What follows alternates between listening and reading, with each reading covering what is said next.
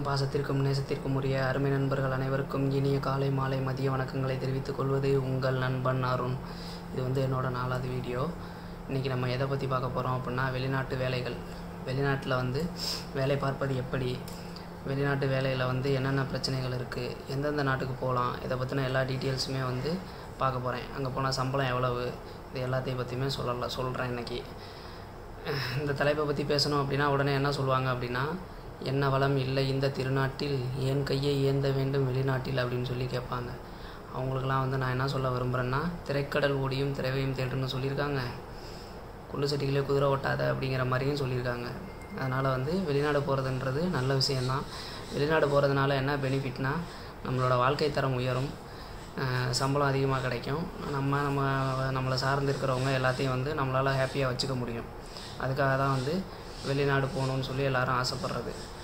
Okay, வெளிநாடு போகணும் அப்படின்னா எந்த நாட்டுக்கு போகலாம் அப்படின்ற ஒரு கேள்வி இருக்கும். எந்த நாட்டுக்கு போகலாம், எந்த நாடு சேஃப்டி, போகிறதுக்கு எவ்வளோ செலவாகும், எந்த கண்ட்ரி வந்து சேஃப்டி இல்லை அப்படின்ற மாதிரி நிறையா கொஸ்டின் உங்களுக்கு இருக்கும்.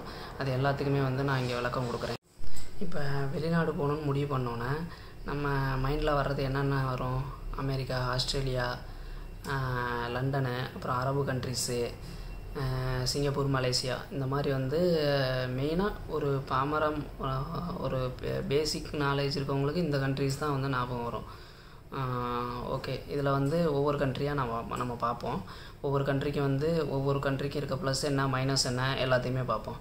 ஃபஸ்ட்டு பார்த்திங்கன்னா அமெரிக்கா பார்ப்போம். அமெரிக்கா, லண்டனு, ஆஸ்திரேலியா, இந்த 3 நாடையுமே ஒரே மாதிரி எடுத்துக்கலாம். ஓகேவா? இந்த 3 நாடுமே பார்த்திங்கன்னா ஒர்க்கிங் விசா கிடைக்கிறதுன்றது ரொம்ப கஷ்டம். டூரிஸ்ட் விசாவுமே கஷ்டம்தான், ஒர்க்கிங் விசான்றது ரொம்ப கஷ்டம்.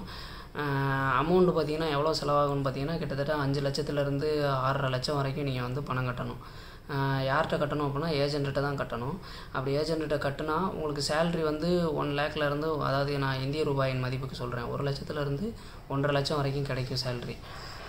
ஆனால் வந்து இது சேஃப்டியான்னு கேட்டால் ஏஜென்ட்கிட்ட பணம் கட்டுறது வந்து சேஃப்டி இல்லைன்னு தான் நான் சொல்லுவேன். ஏன்னு கேட்டிங்கன்னா, நிறையா வந்து விசா கிடைக்கிறது ரொம்ப, ஒர்க்கிங் விசான்றது ரொம்ப கஷ்டம். அப்போ அவங்க என்ன பண்ணுவாங்க அப்படின்னா, ஸ்டூடெண்ட் விசா அந்த மாதிரி வந்து எடுத்து உங்களை அங்கே கொண்டு போய் இறக்கி விட்டு ஒர்க் பண்ண விடுவாங்க.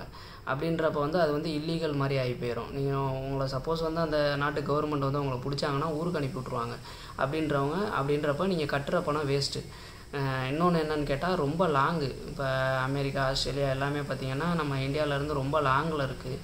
அப்படின்றப்ப இவ்வளோ தூரம் போய் நீங்கள் ஒர்க் பண்ணீங்க அப்படின்னா ஏதாவது ஒரு எமர்ஜென்சினா கூட வர முடியாது. ஃபேமிலியிலேருந்து ரொம்ப தூரமாக இருக்கும். அதனால் அதாவது இதில் ப்ளஸ் என்னென்னு பார்த்தீங்கன்னா சேல்ரி சொல்லலாம், நல்ல சேல்ரி. மைனஸ் என்னென்னு பார்த்தீங்கன்னா, இந்த மாதிரி ரொம்ப லாங்கு, அமௌண்ட் அதிகம். 6 லட்சம்ன்றது மிகப்பெரிய அமௌண்ட்டு. அப்படின்றப்ப சில பேர் சொல்லுவாங்க, அந்த அமௌண்ட் இருந்ததுன்னா நான் ஊர்லேயே வந்து ஏதாவது ஒரு பிஸ்னஸ் பண்ணிட்டு போயிடுவேன், நான் ஏன் வெளிநாடு போக போகிறேன் அப்படின்ற மாதிரி சொல்லுவாங்க. ஓகே, அடுத்தது வந்து பார்த்திங்கன்னா அரபு கண்ட்ரிஸை பார்க்கலாம். அரபு கண்ட்ரிஸில் இருக்க ப்ளஸ் என்ன அப்படின்னு பார்த்தீங்கன்னா, கட்ட வேண்டிய அமௌண்ட் வந்து ரொம்ப கம்மி. அதிகபட்சம் நீங்கள் சில கண்ட்ரிஸ்லாம் 70,000 70,000 ரூபா கட்டினாலே போதும். சில கண்ட்ரிஸுக்கு வந்து 1 லட்சம் 1.25 லட்சத்துக்குள்ளார தான் அமௌண்ட் வரும், ரொம்ப கம்மி தான். அதே மாதிரி பார்த்திங்கன்னா அதில் பார்த்திங்கன்னா சேல்ரி வந்து ரொம்ப லோ தான். அதிகபட்சம் பார்த்திங்கன்னா நீங்கள் ஒரு 20,000லேருந்து 35,000க்குள்ளார தான் உங்களுக்கு ஸ்டார்டிங் சேலரி கிடைக்கும். அதில் அப்புறம் மைனஸ் என்னென்னா, அங்கே ஒர்க்கு வந்து ஹார்டாக இருக்கும். வெயில் அதிகம். அரபு கண்ட்ரினாவே வெயில் அதிகம், ஒர்க்கும் கொஞ்சம் ஹார்டாக இருக்கும். அது வேறு என்ன மைனஸு, இதுதான் வந்து அதான் அமௌண்ட்டு கம்மி ப்ளஸ்ஸு சேல்ரியும் கம்மி. மைனஸ் வந்து சேல்ரி கம்மி, ஒர்க்கு ஹார்டு. இதுதான் வந்து அரபு கண்ட்ரியில் இருக்குது. இல்லை எனக்கு அமௌண்ட் அவ்வளோ கட்ட முடியாது, கம்மியான அமௌண்ட்டு தான் என்கிட்ட இருக்குது அப்படின்னா நீங்கள் வந்து இந்த அமௌண்ட்டை மட்டும் கட்டி நீங்கள் அரபு கண்ட்ரிஸுக்கு போகலாம். அரபு கண்ட்ரிஸில் போய்ட்டு எனக்கு இந்த சேல்ரி போதும் அப்படின்ற மாதிரி நினச்சிங்கன்னா நீங்கள் அரபு கண்ட்ரிஸுக்கு தாராளமாக போகலாம். இதை யார்ட்டையாவது சொன்னோம்னா என்ன சொல்லுவாங்க அப்படின்னு கேட்டிங்கன்னா, என்னது 20,000 25,000 அதை நான் ஊர்லேயே சம்பாரிச்சிட்டு போயிடுவேன், எதுக்கு நான் அரபு கண்ட்ரிக்கு போகணும், நான் என் பொண்டாட்டி பிள்ளையெல்லாம் விட்டுட்டு எதுக்கு இருக்கணும் அப்படின்ற மாதிரி கேட்பாங்க. அடுத்தது வந்து மலேசியா கண்ட்ரி பார்க்கலாம். மலேசியா பார்த்திங்கன்னா, மலேசியா வந்து நம்ம இந்தியாவுக்கு ரொம்ப பக்கத்தில் இருக்குது. மலேசியா கண்ட்ரியில் நிறையா தமிழர்களும் இருக்காங்க. அதனால் மலேசியா தாராளமாக போகலாம். அங்கே பார்த்திங்கன்னா சம்பளம் மலேசியாவில் பார்த்திங்கன்னா வந்து ஒரு 30,000 அந்த மாதிரி கிடைக்கும், 25,000 to 30,000 கிட்ட கிடைக்கும். கட்டுற அமௌண்ட்டும் சேம் தான், கிட்டத்தட்ட 1,50,000 2 லட்சம் வரைக்கும் வரும். ஆனால் அதில் என்ன பார்த்தீங்கன்னா மலேசியாவுக்கு வந்து நிறையா வந்து ஏமாற்றிடுவாங்க. நம்ம உஷாரா இல்லைன்னா மலேசியாவுக்கு இந்த ஏஜென்ட் வந்து ஏமாற்றிடுவாங்க, வேறு யாரும் ஏமாற்ற மாட்டாங்க. இந்த ஏஜென்ட்ஸ் வந்து ஏமாத்துறதுக்கு நிறையா வாய்ப்பு இருக்குது. டூரிஸ்ட் விசா எடுத்து கொடுத்து கொண்டு போய் அங்கே இறக்கி விட்டு, இல்லைனா ஒரு கம்பெனிக்கு இறக்கி விட்டு அங்கே போய் வந்து விட்டுட்டு போயிடுவாங்க. அந்த மாதிரி மலேசியாவில் மாட்டிக்கிட்டு முடித்தவங்க நிறையா பேர் இதை நம்ம நியூஸ்லலாம் பார்த்துருக்கோம். அப்படின்றப்ப வந்து அங்கே கொஞ்சம் ஏஜென்ட்டுக்கிட்ட மட்டும் கொஞ்சம் சேஃபாக இருந்தீங்க, நல்லா தெரிஞ்ச ஏஜெண்ட்டாக இருந்துச்சுன்னா தாராளமாக மலேசியா போகலாம். அது வந்து கிட்டத்தட்ட நம்ம ஊர் கிளைமேட் மாதிரி தான் இருக்கும், எல்லாமே நம்ம இந்தியா மாதிரியே தான் இருக்கும் மலேசியா. அதனால் மலேசியாவுக்கு போகலாம். கட்டுற அமௌண்ட்டும் கம்மி, சேலரியும் அதுக்கு தகுந்த மாதிரி தான் இருக்கும். மலேசியாவுக்கு தைரியமாக போகலாம். அந்த ஏஜெண்ட் மட்டும் நல்ல ஏஜெண்ட்டாக இருந்தாங்கன்னா தாராளமாக மலேசியாவுக்கு போகலாம். அதுக்கு அமௌண்ட்டு தான் 2 லட்சத்துலேருந்து 2.5 லட்சத்துக்குள்ளார வரும். ஓகே, அடுத்தது சிங்கப்பூர் பார்ப்போம். நான் இருக்கிறதும் சிங்கப்பூர் தான், அதனால் எனக்கு மற்ற கண்ட்ரிஸை விட சிங்கப்பூரை பற்றி எனக்கு கொஞ்சம் நல்லாவே தெரியும். சிங்கப்பூரில் பார்த்திங்கன்னா சிங்கப்பூர் வந்து ஃபஸ்ட்டு வந்து இந்தியாவுக்கு பக்கத்துலேயே இருக்குது, அது ஒன்று. இன்னொன்று சிங்கப்பூரோட மதிப்பும் அதிகம், அதாவது நாணயத்தோட மதிப்பும் அதிகம். சிங்கப்பூரில் பார்த்திங்கன்னா நிறையா டைப் ஆஃப் விசாஸ் இருக்குது. எல்லா கண்ட்ரிலையுமே நிறையா டைப் ஆஃப் விசாஸ் இருக்கும், ஒன்றுக்கும் அதுக்கு தகுந்த மாதிரி சேலரி இருக்கும். ஆனால் அதெல்லாம் எனக்கு அந்த அளவுக்கு தெரியாது. நான் வந்து எல்லா கண்ட்ரிலையுமே பேசிக்காக தான் சொன்னேன். சிங்கப்பூரில் மட்டும் பார்த்திங்கன்னா நான் இங்கே இருக்கிறதுனால எனக்கு கொஞ்சம் நல்லாவே தெரியும். அதனால் சிங்கப்பூர் பார்த்திங்கன்னா அதான் நிறையா டைப்ஸ் ஆஃப் விசாஸ் இருக்குது. அது விசாவை பொறுத்து உங்கள் சம்பளமும் மாறும். அதே மாதிரி விசாவை பொறுத்து நீங்கள் கட்டுற அமௌண்ட்டும் மாறும்.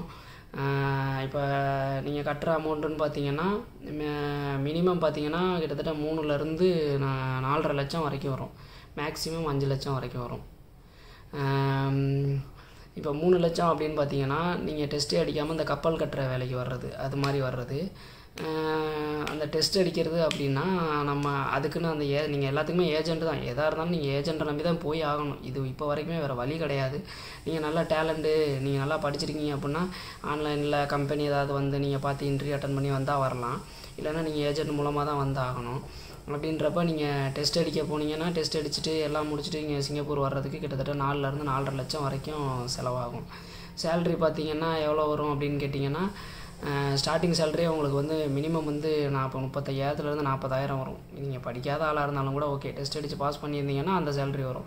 இல்லை டெஸ்ட்டெல்லாம் அடிக்காமல் நீங்கள் இந்த கப்பல் கட்டுற வேலைக்கெல்லாம் வந்தீங்கன்னா உங்களுக்கு 25,000லேருந்து 30,000 வரைக்கும் தான் சேலரி வரும். அதே மாதிரி இங்கே வந்ததுக்கப்புறம் நீங்கள் உங்கள் டேலண்ட்டை வந்து இன்க்ரீஸ் பண்ணிக்கிட்டீங்க, எல்லாம் ஏதாவது இப்போ இங்கே தனியாக கோர்ஸ்லாம் இருக்குது, அதெல்லாம் போகலாம், அது போய் படிக்கிறது வைக்கிறது, இது மாதிரிலாம் உங்கள் டேலண்ட்டை இன்க்ரீஸ் பண்ணிக்கிட்டீங்க அப்படின்னா சம்பளம் கொஞ்சம் கொஞ்சமாக அதிகமாகிட்டே போகும். நாட்கள் ஆக ஆக நீங்கள் இங்கே இருக்க அதிகமாகிட்டே போகும், சம்பளம் அதிகமாகிட்டே போகும். இதுதான் வந்து மொத்தமாகவே ஃபாரின்ஸில் உள்ள எல்லாத்தையுமே சொல்லி ஓரளவுக்கு எல்லாத்தையுமே கவர் பண்ணிட்டேன்னு நினைக்கிறேன். ஓகே, இப்போ இதில் இருக்கிற வந்து முக்கியமான டிஸ்அட்வான்டேஜை பார்க்கலாம். இதில் முக்கியமான டிஸ்அட்வான்டேஜ் என்னென்னா குடும்பத்தை விட்டுட்டு இருக்கணும். அதுதான் மிகப்பெரிய விஷயமே. வந்து இப்போ வெளிநாடு நீங்கள் கிளம்பணும்னு முடிவு பண்ணிட்டாலே தயவுசெய்து வந்து சின்ன வயசுலேயே கிளம்பிடுங்க. அதாவது சின்ன வயசுனால் குழந்தையில கிடையாது, ஒரு 20-21 வயசு காலேஜ் முடித்தோடனே நீங்கள் கிளம்பிடுங்க. முடித்த உடனே வந்து நீங்கள் பிளான் பண்ணி கிளம்பிட்டீங்க அப்படின்னா வெளிநாடு நான் சொன்ன நாட்டில் உங்களுக்கு எது வசதியாக இருக்குதுன்னு பார்த்து அதுக்கு தகுந்த மாதிரி வந்து நீங்கள் கிளம்பிட்டீங்க அப்படின்னா ஓகே.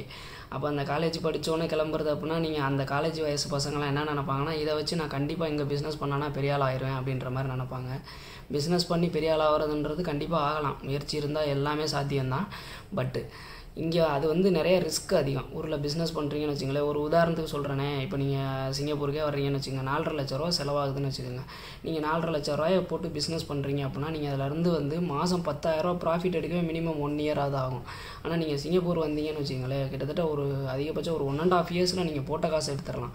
ப்ளஸ் வந்து நீங்கள் இப்போ நான் ஒரு பிஸ்னஸ் ஸ்டார்ட் பண்ண போகிறேன்னு யார்ட்டையாவது போய் நீங்கள் வந்து இந்த மாதிரி எனக்கு லோன் கொடுங்க இல்லை காசு கொடுங்கன்னு கேட்டிங்கன்னா வட்டிக்கு கூட கேட்குறீங்க, இல்லை எதுக்கு எது கைமாத்தா கேட்டாலும் சரி, எதுக்கு கேட்டாலும் நீங்கள் பிஸ்னஸ் ஸ்டார்ட் பண்ணுறதுன்னா யாரும் தரமாட்டாங்க. ஏன்னா நம்ம மேலே அவ்வளோதான் நம்பிக்கை வச்சுருப்பாங்க. அதே இது நீங்கள் வெளிநாடு போகிறேன்னு கேட்டு பாருங்களேன், நம்பி கொடுப்பாங்க. எத்தனை லட்சம் வேணாலும் கொடுப்பாங்க. நான் வெளிநாடு போகிறேன், நான் சிங்கப்பூர் போகிறேன், இந்த மாதிரி சம்பாதிக்க போகிறேன் அப்படின்னா நம்பி கொடுப்பாங்க.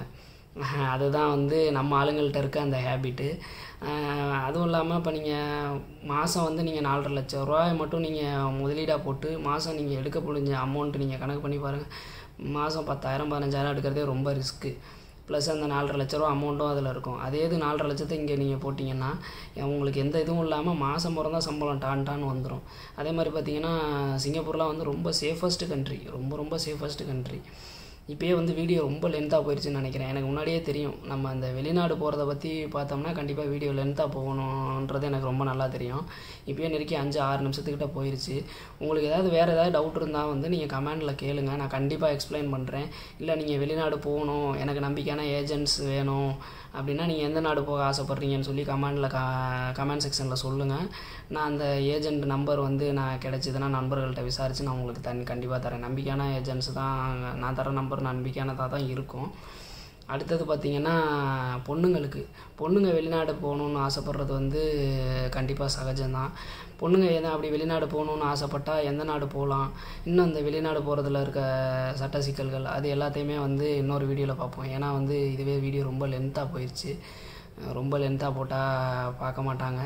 ப்ளஸ் எனக்கும் கொஞ்சம் வேலை இருக்குது. அதனால் வந்து நம்ம அந்த லேடிஸ் வந்து வெளிநாடு வரலாமா, வந்தால் எந்த நாட்டுக்கு போகலாம், எந்த நாடு சேஃப்டி, என்ன வேலைக்கு போகலாம் அப்படின்ற மாதிரி எல்லா டீட்டெயில்ஸுமே வந்து நாளைக்கு பார்க்கலாம். பாய்.